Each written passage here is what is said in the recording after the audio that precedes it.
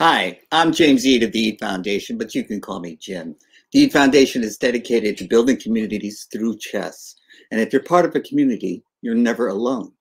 So the Eade Foundation also supports chess excellence and chess literacy. By literacy, I mean the ability to read and write chess notation so that then you can look at magazines and books and just train yourself to be a better chess player if that's what you want. But the Eade Foundation is dedicated to the community. And if you can access the community already, then you can play anyone, anywhere, at any time. But if you have trouble accessing the chess community through the internet or whatever, the Eade Foundation can help you build the community wherever you are, whatever language you speak, whatever country you're from. It just doesn't matter. Now, the Eade Foundation also has a sponsor, which I want to share the screen for the dollar store that is one of our sponsors now.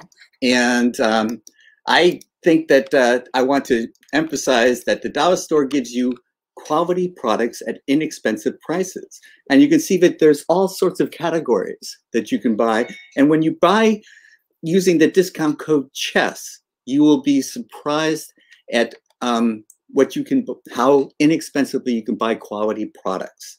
And you will also benefit the Eade Foundation, and you will connect the business community with the chess community.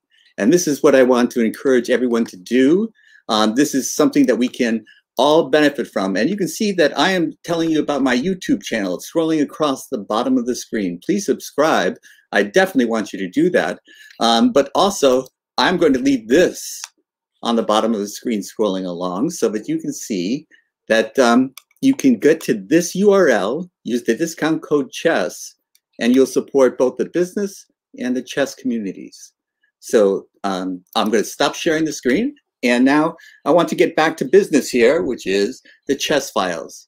The answers are out there. And today's question is, how do you win the Arthur Award for Chess Excellence? The Foundation gives this out annually.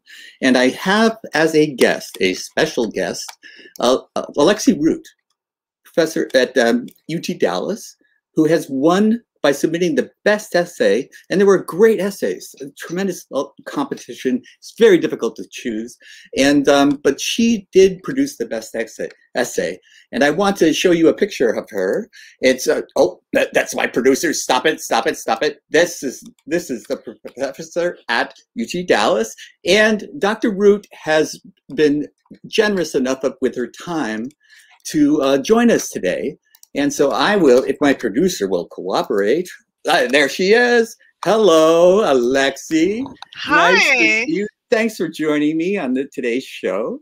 Thank you for having me. Oh, you're so welcome. But Alexey, the special reason that I have you on today is to talk about why did your essay win the Arthur Award? Well, that was up to you and your board of directors at the Eade Foundation. True. So they would probably be more qualified to say why mine won, but I can tell you what I wrote about, which is my upcoming book, United States Women's Chess Champions, which will be published by McFarland in August of 2022. However, when I applied for the Eade Award, I didn't yet have a publisher. I was still at the early stages of the idea. And I think maybe what captured the imagination of you and your board of directors was the idea of the project, which is to profile the biographies and the games of the U.S. women's chess champions. Yes. And can you count yourself among them? Yes, I was the 1989 U.S. women's chess champion. And I want to show off my pet rabbit real quickly, because that would explain why I moved. There she is. There he is. Yes, he is requesting by his stance that I come over here to pet him. So hopefully for the rest of the interview, he'll just, be petted. Hey, welcome to live streaming. Yeah, that's right. We'll just go with the flow. We'll go with the flow. Yes. I should always back up and start with the correct interview process of asking you, where are you originally from? I am from Lincoln, Nebraska. I was born in Lincoln. Yeah. And now you live near UT Dallas, I assume? Yeah, I live in North Texas, and I work for the University of Texas at Dallas. Okay. And get my camera centered again. There we go. I see you perfectly. I have to figure out which way, left and right. Yeah, I know. It's a mirror, like, yeah. Yeah. I'm pointing to it right now, aren't I? Yeah. No, I would definitely do that. I would definitely do that. Yeah, I teach online for the University of Texas at Dallas, which this semester, 91% of the classes are online. But yeah, excuse me, back in the old days, as in before the pandemic, my class was maybe one of about 7% of classes that were completely online. And so I've been doing that, teaching online for University of Texas at Dallas since 2001, when Dr. Tim Redmond and I wrote a grant, which was funded at $50,000 level to develop online courses connecting chess and education. And because of that grant, both Tim Redmond and I started teaching these courses, and then he handed them over to me. So I'm teaching both Chess 1 and Chess 2 courses. He used to teach the Chess 2 course. But that's almost 20 years ago. It is. Yeah. So really we were like in the pioneers of online teaching. Yeah.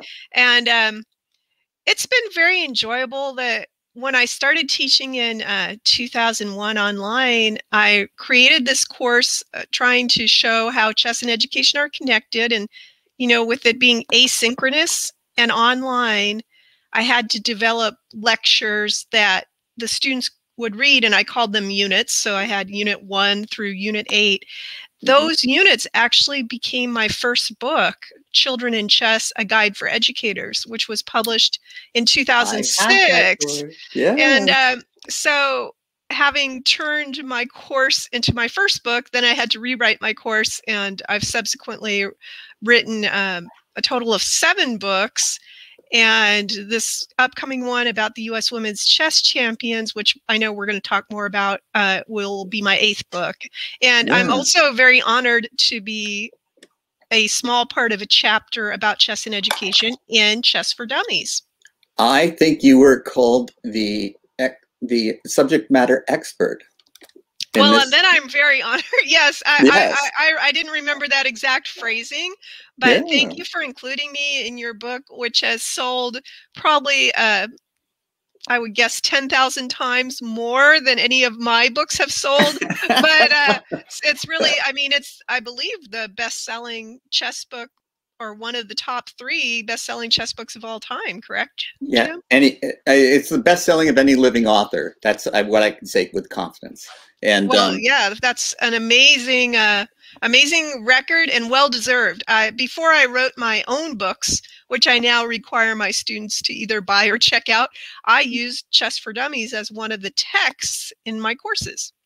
Now, you got bumped out by my own books, but yes, I did I did used to use Chess for Dummies in my courses, because many of my students come to the class, and they're you know, I would say roughly 80% of my students, maybe even 85%, are UT Dallas undergraduates who don't have a chess background. And so they're coming to the course, and one of the first things they need to do is learn how to play chess. And so your book was really foundational for that, of course. I also have, on the other hand, UT Dallas students who are members of the UT Dallas chess team. Now, they already know how to play chess. Darn good team, yes. Right. They're international masters and grandmasters. And so when they join the course, that's just a wonderful experience for me and for the other students in the course. And then I also have people join the course from all over the world. I've had students as far away as Qatar join my course because they're interested in the subject matter. That's outstanding, because, you know, the whole idea for the Eade Foundation is to make it a global enterprise, because, you know, it's so wonderful now that we are connected. We can play anyone, anywhere, at any time. And so it really doesn't matter what country you're from. It doesn't matter what language you speak, because chess is a universal language. And I became aware of what you were doing very early on in the process, because I actually met Professor Redmond, Dr. Tim Redmond, and I was impressed by what he was doing at UT Dallas in terms of chess, allowing chess scholarships, and it was amazing to me the quality players that were attracted to UT Dallas from, well, you know better than I, but from just about all sorts of places. Right. You know, they didn't just come from Lincoln, Nebraska. That's true. Yeah. I mean, Tim Redmond is just a foundational, along with administration at UT Dallas, needs credit too, because you can't start something without the funding and support of the administration, which they have been supported. But UT Dallas is a Texas university without a football team, but we have a chess team, and our chess team really carries the banner of the school as intellectual, smart, hardworking. They are our stars, and absolutely. I believe you're on our advisory board still. Is that correct for the chess? Yes, I was the initial chairman of the chess advisory, so I got the chance to meet the provost and the president. And when Tim asked me to do that, I thought, okay, I got to sell this. Oh, it was already pre-sold. It was just an amazing job that he had done to prepare them to meet with me, so that all I had to do was say, you know, I'm Jim Eade, and that was it. They were behind it. So yeah, it was the easiest interview I ever had. The support the chess program has is tremendous, and it also credit not just to the administration and Tim Redmond and the current director, Jim Stallings, and coach Julio Zadora, and all the people who've been in the program, like Louis Salinas, Tim Steiner, Rodney Milivanovic. Oh, yeah. Rodney not was just great all of too. those, but the students. The students maintain a very high GPA. So they're living examples that top chess players are also top students, so that any university, and many have copied the model, any university would want to recruit chess players as students, because not only are they great chess players, they're great students and ambassadors for the university. And that's the whole, maybe not the whole, but that's a main argument for why you should have chess at your university. It's going to attract just the type of student you would want to have. I agree completely. And I can only say that when I was in college, I could only dream of getting a scholarship for playing chess. And it's a reality now. Oh, it absolutely is. And it's life-changing. Yes. Two of the women that I have in my book, because they're U.S. women's champions, came to the United States because they had college chess scholarships. And they both were from University of Maryland, Baltimore County, which is also an excellent program. Great school. But Sabina Foiger and Nazi Pakitsky both came to the U.S. to play for the UMBC chess team. They are now in the U.S. for the rest of their lives, and they both became U.S. women's champions. So it's what the universities are doing, along with what the wonderful St. Louis Chess Club is doing, is really changing the landscape of who our top players are. Yeah, St. Louis is now the mecca of chess for the United States. Absolutely. When I was growing up, it was New York City, but now St. Louis is definitely where it's at. It also has the Hall of Fame for the World Hall of Fame and the U.S. Hall of Fame. A wonderful chess club in the facility. There's a restaurant right next to it. I was just going to spit out the name, and I blanked on it, but it was like King's something. So it's got this chess connection, and so we have to do a shout out for Rex Senkfeld, who's just changed the landscape of the United States chess. And but I have always have a special fondness for UT Dallas. And you guys give out an Educator of the Year award.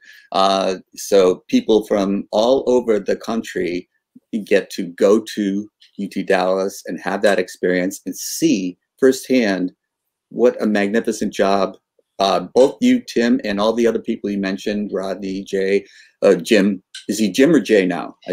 There is a Jay Stallings from, I believe, California, who is a chess coach, but Jim Stallings is a separate person who is at UT Dallas. But hasn't he changed his name? Didn't he go by Jay for a little while? Because I don't think so. I think oh, he's you don't always think been so? either Okay. James or Jim, and then Jay Okay. Stallings is someone separate. Also a very well-known figure in the chess Yes. community. And you Yeah. were, of course, Chess Educator of the Year. Thank you for bringing that up. But, you know, this show is all about you, not me. Okay. Or it could be about both. Anyway, either way is fine. I mean, there's No. a nice Eade Foundation logo in your book. Yeah. Has to be a little bit about you, I think. Yeah. Thank you very much. But, you know, so that was the first thing. And the other thing that I was connected with UT Dallas, besides the Chess Advisory Board and the Educator of the Year, there was also this thing we called the Koltanowski Conference. Right. Can you tell me a little bit about that? Because that was an Absolutely. amazing thing. It is an amazing thing. And hopefully its next edition will be happening August of 2021 at the US Open.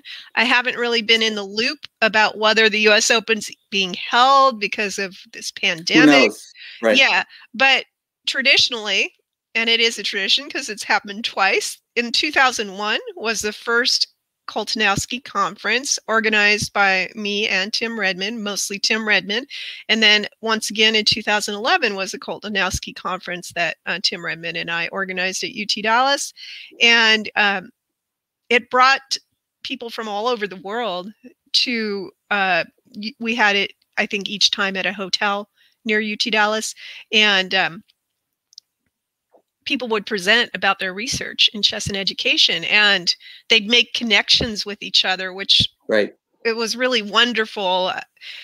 For example, I remember Joseph Eberhard came to a conference, and what he needed was software to use with his students so that he could run a study, because if you run a study where one person is a chess teacher in one class and a different person is a chess teacher in another class, who knows whether the influence of the teacher, like a really gifted teacher, could influence it. So he wanted a software to kind of make everyone have the same chess experience. And so I introduced him to Steve Lipschultz of Think Like a King software. And so I made that connection just in a conference break room, and it went from there. And Joseph Eberhard was able to finish his dissertation. So that's how things work. That's the kind of connection that happens at these live conferences. So hopefully it will be a live conference. Hopefully it will happen, but I don't have any updates for you on that. Now there is a book. There is a book about the first conference, the 2001 conference. So if people are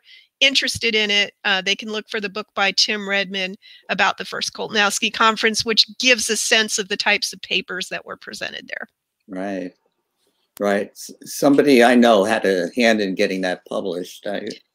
Yes, I believe that you, I don't know if it was you personally or your, not, I don't think it was your foundation yet, because the foundation hadn't started. So I believe you personally gave money to allow that book to be published. So thank you for that, because I think that that book, which also used to be required for my courses until I bumped it out with my own books, you know, that book actually made a difference to have all that chess research in one place. And so, well, Tim is very persuasive, you know, but he was very, I think, correct about that it needed to be preserved, right? So that I agree. other people, and it was a good insight, and I was happy to be a part of making it happen. But the idea is to inspire others to do more work in these fields. Well, since my rabbit has left me from being petted, I think I will see if I can grab that off the shelf, because then I could show that to everyone if I have it handy, if I can spot it quickly. That's the challenge when you have a lot of books, right? Is can you spot it? So I will keep looking, and I will if it appears, I will show it to everyone. Oh, if I wasn't the host, I would go get mine. No. Oh, mine's autographed. Oh, I have an autographed copy. There it is. There it is. Yeah. This is the book nice cover. He got permission to use that. It was actually an advertising logo for a bank. But isn't it adorable? A pawn or I think it's a pawn. Or maybe it's a king. Well, it's got a Yeah, little maybe graduation it's cap got the on. graduation cap obscuring what type of chessman it is. But there you go. So Yeah. that was the book that Your Money helped produce, and that I believe it sold quite a few copies. People were interested in it, and I still refer back to it. It's still a reference for me. Yes, and also I just wanted to mention that if the pandemic allows it, it will be in Cherry Hill, Right. New Jersey this year. Mm-hmm. And I have been pushing to have it renamed from the Koltanowski Conference to the Redmond Conference, but I'm not sure that it's going to be called that this year, but I hope so. Well, I mean, I don't know. Either way, I think is great because Tim wanted to honor George Koltanowski, who was a very important figure in U.S. chess. So, you know, one of the greatest promoters of all time. Right. I think Tim would be happy either way. And I believe there may or may not, I don't know what the status of the budget is with Jim Stallings and the chess director, but perhaps some of the money that you have in the past put in for making books and supporting the conference might still be there to help the conference become an excellent event as the past two conferences were. So, yeah. But I'm not sure what the status is, but thank you for supporting it. That short story I shared from it indicates it was really a foundational event for many people. And then we have the nice book from the first conference, and from the second conference in 2011, I went ahead and posted PDFs of the talks on the UT Dallas website. So people who are interested can still track those down. I have been able to reference them on, so that I know that you're telling the truth. And hopefully they're still there. I think the danger is with websites are constantly being redesigned. And I think that there's a chance that that page could just get cut and disappear. And that's what's really nice about your having funded a book from the first conference. So even if the second conference papers disappear off the internet, at least we have the first conference book. So thank you for that.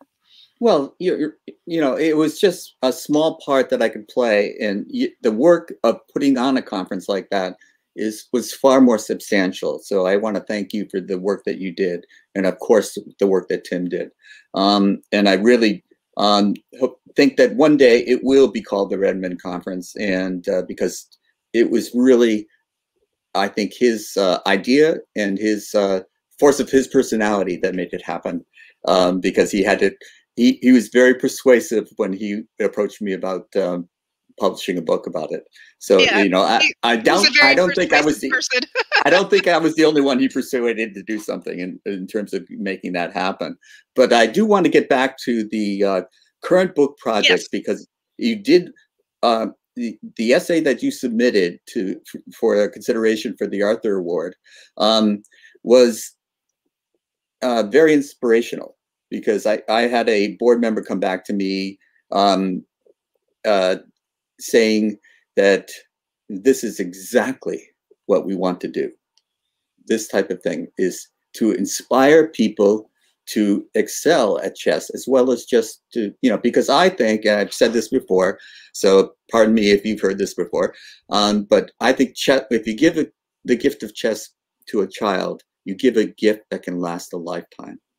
It's an educational tool when they're young. It's a pleasant pastime when they're old, and it's a solace in our old age. We don't have to think about the next doctor's appointment or a hospital bill, or we play in a game of chess, we're transported into that universe of 64 squares. So it's a wonderful thing to give to a child, but we also want to help people to to advance the art of the game, to advance the science of the game, to become excellent at it.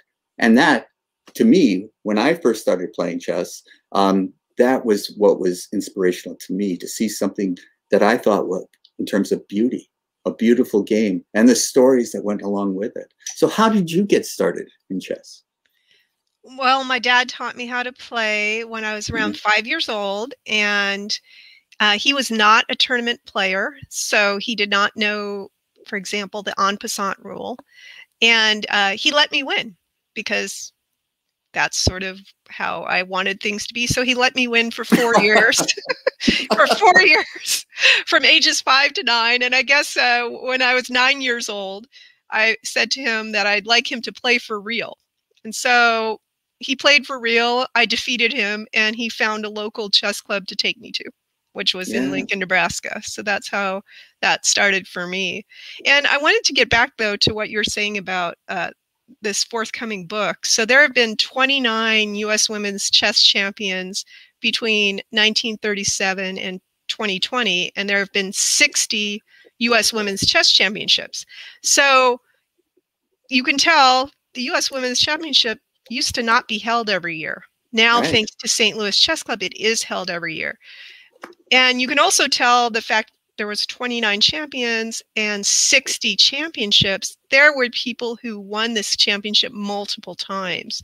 For example, Gisela Gresser won it 9 times. Irina Krush has now won it 8 times. So when I'm working on this book, those champions are going to have longer chapters and more games. Of course. So of course. What it's looking like right now, and I'm really in the midst of it, so it looks like I'll have about 180 games. So roughly 6 games per champion, but someone like Irina Krush is going to have 21 games, all annotated in her chapter.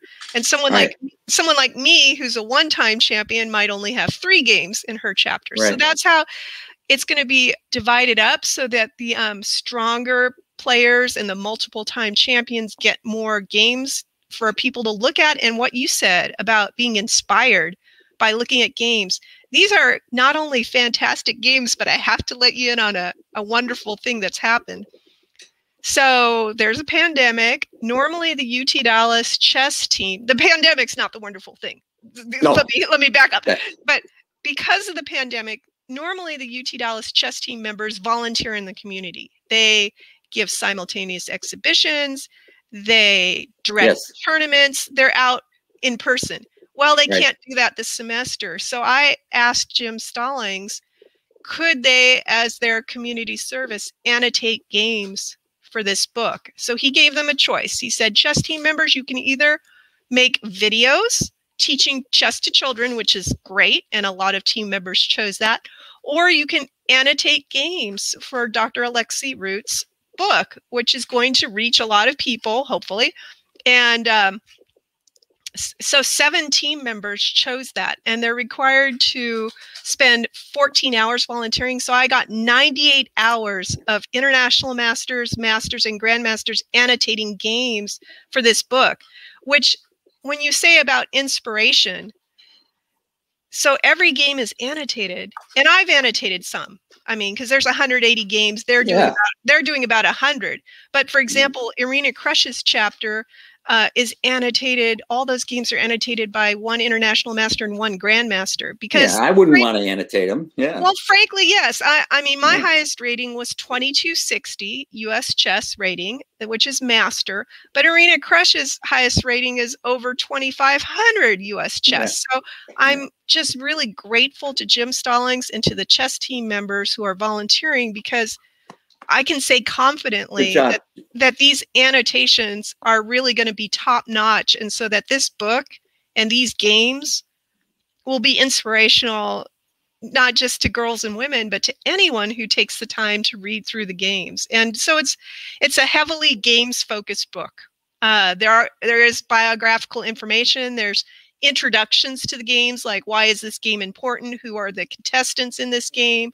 But the heart of the book is these games. Well, I want to just emphasize that there was a 1995 tournament at Pan Pacific out here in San Francisco, and I wrote the tournament book, but I got Grandmaster Nick DeFermian to annotate the games. There you go. It's the same thing. So that's a wonderful service, because annotating a game is work. It absolutely is. Yeah. So, good job. Well, I was very fortunate that happened, because I mean, to get those 98 hours of work, which it looks like they'll end up annotating just over 100 games, so they're spending at least an hour per game, and that's phenomenal. And of course, I edit the annotations afterwards, because as my publisher Robbie Franklin at McFarland says, you know, with so many people annotating, they're going to get carried away with variations, you know, because they find really something true. exciting and they'll have a long variation. And so I am putting it back into terms that you know, the average chess reader can understand. So there's a lot of verbal explanations and not so much here's, you know, move in notation. There's a lot of verbal explanation. So as you can tell, super excited about the annotated games. But one of the things that your Arthur Award, which I'm deeply grateful for, will help with is a lot of the early champions, their games are not easily accessible. And so there's an archive. Chess-based databases, and they're not in the databases, right? So right. There's archives in St. Louis. We talked about the World Chess Hall of Fame and the St. Louis Chess Club. There's archives there, and there's also archives at the Cleveland Public Library. So, you know, I'm doing as much as I can by email, but it's nice to have that award for. I've already got my first vaccine shot. Yay. My second one will be April 6th, and then I'll feel more confident to make travel arrangements as needed to track down these last important score sheets. Because my goal is for every U.S. women's champion, at least for the year she won, to have a game. Yeah. You know, and surprisingly thus far, and we can put a help notice out to all your viewers, I haven't been able to find a game from the 1937 champion Adele Rivero from that tournament. I found games of her playing in other tournaments, but to me, it seems foundational to track down a game that she played when she won the first ever U.S. Women's Chess Championship. Sorry, I didn't hear the name. What was the name? Adele Rivero. And sometimes she's called Adele Rivero Belcher. Her first husband's last name was Rivero. Her second husband's last name was Belcher. So on her tombstone, which John Donaldson took a photograph of for me, or found a photo of it, her name is Adele R. Belcher. And I want to shout out John Donaldson for his help, and also another chess historian, John S. Hilbert, have been very helpful. And also Graham Cree has posted the cross tables of every U.S. Women's Championship on his website and formatted them for inclusion in my book. So I'm very grateful for team effort. The UT Dallas help, but yeah, it's really the number of people that are coming out of the woodwork to help me with the book. I've had one former UT Dallas student, Todd Vitus Vidrikas, lives in Lithuania, and he put me in touch with Camille Begin-Skate, who now lives in Lithuania. So, you know, he tracked down her email address for me. Yeah, she was in the Bay Area, San Francisco Bay Area for a while, but yeah. That's right. She is. She won a Lithuanian women's championship. And it's really interesting in the book how many of the top women have also won championships in their home countries, either before or, in Camille's case, after winning the U.S. women's. So I do have to say something about your publisher, because as I say, what's scrolling across the bottom of the screen right now is the URL for the dollar store, and that you can get quality products at inexpensive prices using the discount code CHESS. That'll connect the business community with the chess community. And that's what we want to promote. But when to talk about quality, McFarland has got to be up there, if not number one, as in terms of a quality chess book producer. What a great chess publishing find it is, and to land them as your publisher is quite an accomplishment. I tip my hat to you, because I think they're the best. I love those books, whatever subject matter that they produce. I think it's always and it's one of those books that you don't dog ear and or shove into your bookcase. It's one of those things you want to take care of because it's so well produced. It's quality product. Well, I will pass that on to Robbie Franklin, and I need to shout out Andy Soltis, because when I was looking around for a publisher, I touched base with Andy, and he gave me some tips for approaching Robbie Franklin. He said, don't bring up the Queen's Gambit when you're pitching this book idea. So, yeah. So Andy Soltis really connected me with Robbie Franklin, who is— Shout out to Andy Soltis. Yeah. Franklin is the founder of McFarland, and he's also the editor that works with the potential chess authors.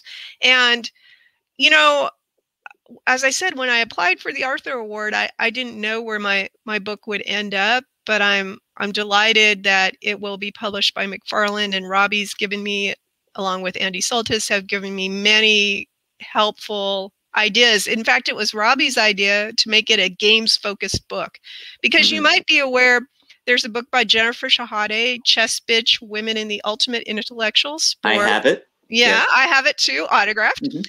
So Jennifer Shahade's book was very interesting. It had a lot of biographical and psychological and personal information about various women players, including U.S. women players like Rachel Crotto and Diane Severide. However, shout out to Jen. Absolutely, yeah. And however, it was not games focused. There was some games in the back that weren't annotated. They were kind of just printed out and put in the back of the book. So I wanted, you know, it's important when you write a book to not reproduce what's already been done. So when Robbie gave me the idea of making this a games focused book, I'm like, well, now that hasn't been done.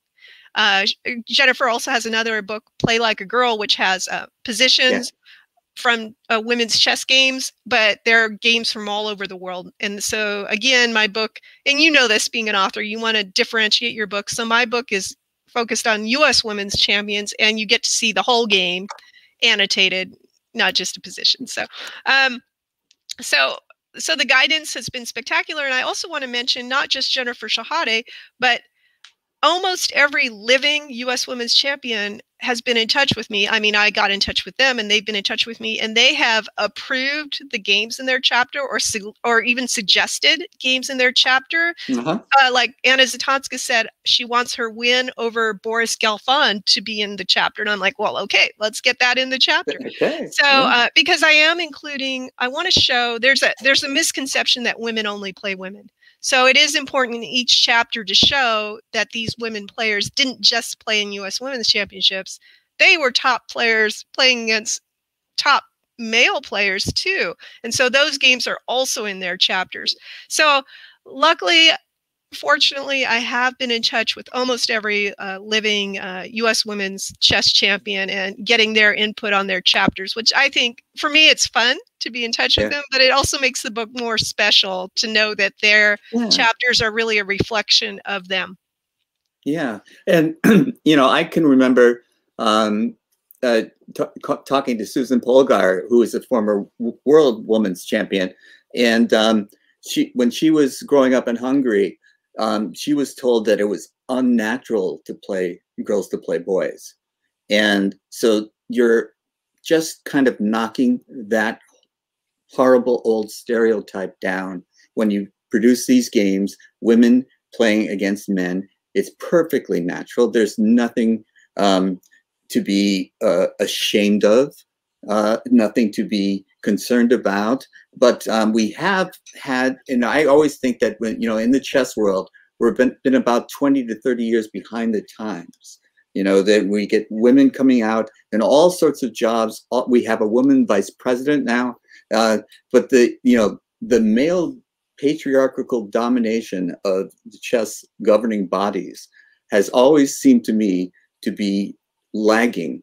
Society is changing, but the chess society is being dragged along with it, not willingly, sometimes kicking and screaming. Have you run up against that, or is that just my perception? Well, interestingly enough, and I want to give a shout out to Ashley Yan, a high school student in Illinois. She and I are doing some research on ratings, comparing the ratings of the average rating of the U.S. Women's Championship compared to the average rating of the U.S. Championship over the years. But one thing that we're bringing out in our research is before 2000, less than 5% of USCF, that's the old name for United States Chess Federation. It used to be USCF, now it's US Chess. But anyway, less than 5% of USCF members were girls and women. Now, as of 2020, the percentage is fluctuating a little between 13 and 14%. So it's still not a huge amount. So with that, you know, people say, why aren't there more top women players? What's wrong with women? But and Maureen Grimmaud, who's was quoted in New York Times, I believe, saying it's a numbers game. And I think she's right. And I think that there's more than that. There's been some studies about it. With so few women playing, you're going to naturally not have as many women at the top. It's just how numbers work. So that also is going to apply, to get to your question, to chess governance. If there's so few women involved in playing chess, that means probably less become chess tournament directors, chess politicians, and so forth. So it's going to take more women playing in the Queen's Gambit, which I did actually ignore Soltis's advice a little and mention the Queen's Gambit a little bit to Robbie Franklin in my query letter. That hey, the chess sets are flying out of the stores now. Well, so, yeah. that may be why it took me 2 months to actually get a contract. I don't know. It could have been what set me back. But the conventional wisdom is that the Queen's Gambit and the popularity of that may help bring more girls and women into chess. And I'm hearing that it's going to become a musical on Broadway. So my new desire is for my book to be available at the same time that musical hits the stage, because timing is everything.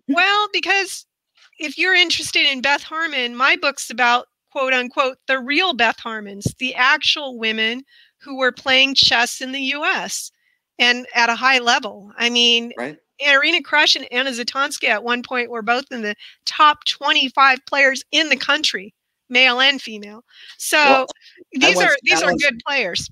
I once challenged Irina to a match, but I was backing away when I did. Oh, really? I was edging out of the room, and I said, "I'll play. Yeah, I play anytime." Wow. Well, she's an amazing chess player. I was a very lucky woman, because I played her in her first U.S. Women's Championship, which was in 1995 when she was 11. Not the first one she won. She won it at age 14 in 1998. But when she was 11, she's playing in her first ever U.S. Women's Championship, and we drew. And that's the only game I've ever played. Get them while they're young. I could just sit on that that draw. We haven't been paired since, but it's going to be I haven't yet selected the games for my chapter, but I'm going to have to look back at that draw and see if I can sneak that one in there. I got a draw against former U.S. champion Joel Benjamin, and I bring it up every time I see him. Oh, wow. Okay. No, I don't. I'm kidding. I'm kidding. But congratulations, because he was like Irina. He was also an amazingly strong player, even as a young person. Very young. Very young. Yes. Absolutely. And so these types of things, they do bring out the fact that there's no reason, but that women can't excel at chess. Did you ever read Peggy Orenstein's book, Schoolgirls? I haven't read that one. Now I'll put it on my reading list, though. That sounds it was really interesting to me, because I read it from the chess perspective, of course, but she was talking about women going into science and math and things like that, and they get to a certain age where the opinion of boys start to matter, and the boys are always teasing them and trying to peer pressure them out of those fields. And I think the same thing kind of happens in chess. But if you have more girls around that age, then that peer pressure will fade, and they will be able to support each other. And then they will be, if they want to, continue to excel. Because I know I used to move around quite a bit before I got settled. And you walk into a chess club, it's not a friendly place to walk into. It's just, they don't ask you what's your name. They ask you what's your rating. So, it's an intimidating place to visit when you're unknown. So, I think that we're seeing it develop right before our eyes, where there are enough women around to support each other so they don't feel like the odd person in the room anymore. Right. But you must have experienced that. I mean, I was usually the only girl playing in tournaments. And the most outrageous story about that was there was a tournament that the Tacoma Chess Club had scheduled to play in a gymnasium. Well, it turned out the gymnasium was being used for something else, so they rescheduled the tournament for the men's locker room. And so I played the tournament in the men's locker room, which was set up with tables, but it was being used as a men's locker room. So that was not, as a teenage girl, that was not the most comfortable venue for me to play in. So, I Looking mean, back, that's hysterical that they would do that. yeah, well, because they thought they had booked the main floor, but it was Right. busy, so they, The best they could do. Yeah. yeah. So that was probably way up on the list. But I mean, I've written about this before.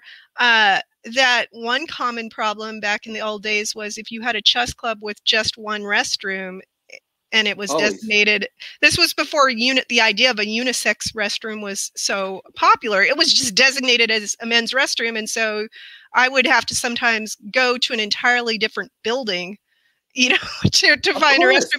So these are, I mean, it sounds like a minor thing, but in terms of welcoming people, just and this is something which I brought up, and someone pointed out, well, this is how disabled people who don't have access to clubs and restrooms feel as well. It's a barrier if you don't have a way to access basic functions like a restroom, or even get in a building if you're in a wheelchair.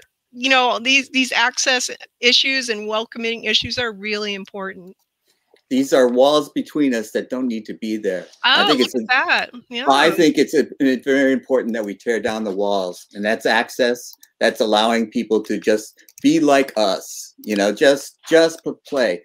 It doesn't matter what country you're from. It doesn't matter what language you speak. It shouldn't matter what you look like, and it shouldn't matter what gender you are. Chess is just a universal language, and it could be played by anyone, anywhere. And so, all these walls that we build between us, tear them down, and if you don't want to pay attention to these things, the access for women, the access for disabled, you're just another brick in the wall. Yeah. So now, I mean, organizers will make the point, though, that financially, the places that they can afford may not be wheelchair accessible, or may only have one restroom.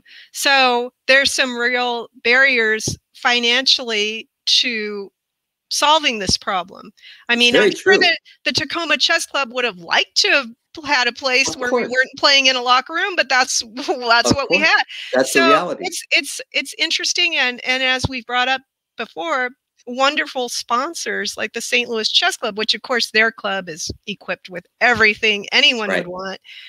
That makes such a difference in the experience of players, but it's still a challenge. What I've always been really excited about is the idea of chess in libraries, because libraries are such wonderful buildings, and they're correctly equipped for access, and they're librarians are great people. So I really love it when chess clubs can find homes in libraries. And of course, you live near a city with the Mechanics Institute Chess Club, which is in the same building as a library. And what an amazing facility that is.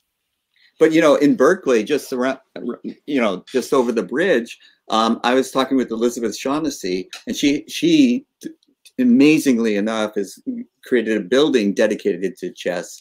But the ramp that was the accessibility for the disabled was damaged or just old, and no longer was serviceable. And the cost of putting in an elevator is staggering. Oh, so even when you're aware, and even when you want. Right. Well, that's what we were saying, is the whole thing about organizers have that problem that, money doesn't grow on trees, unfortunately. So even if they want to have access or build an elevator or build a ramp. Yeah, but those are walls that we can't control, but the ones that we can't control, we should. And I think that we want to be able to tear down the walls, like, don't think about access, don't think about gender. These are things that we can't control. Now, the facilities that we play in, that might be something that we just have to take what we could get.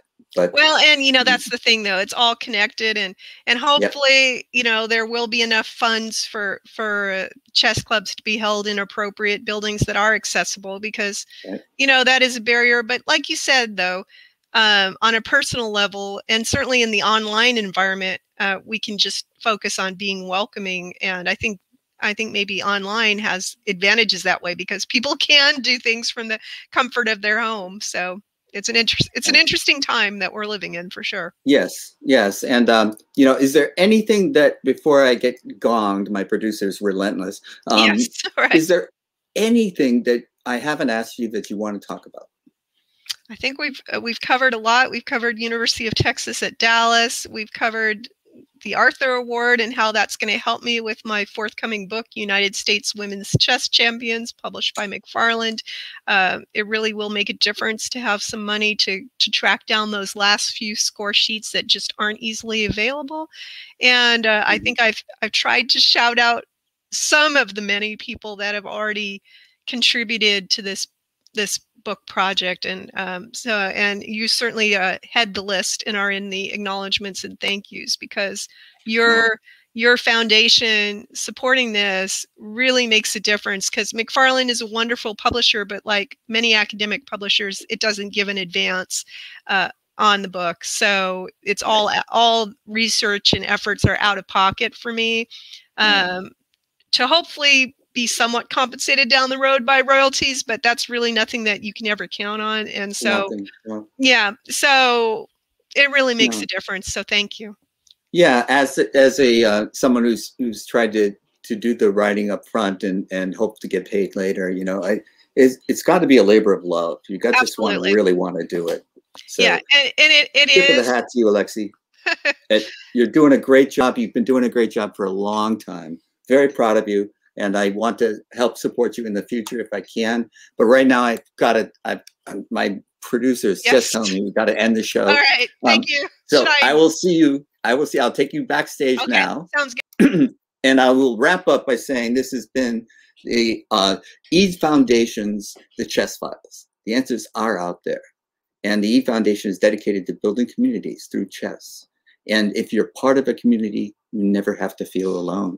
And we're using our sponsor, the dollar store. Use the discount code CHESS. It's this dollar store. There's lots of dollar stores out there. Go to the one that's FBDS, dollar store.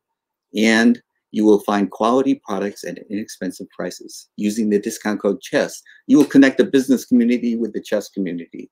And that's what we're all about at the Eade Foundation. Now, I'm going to say goodbye to you, but it's 1 p.m. Eastern Time every Friday. And we'll see you then.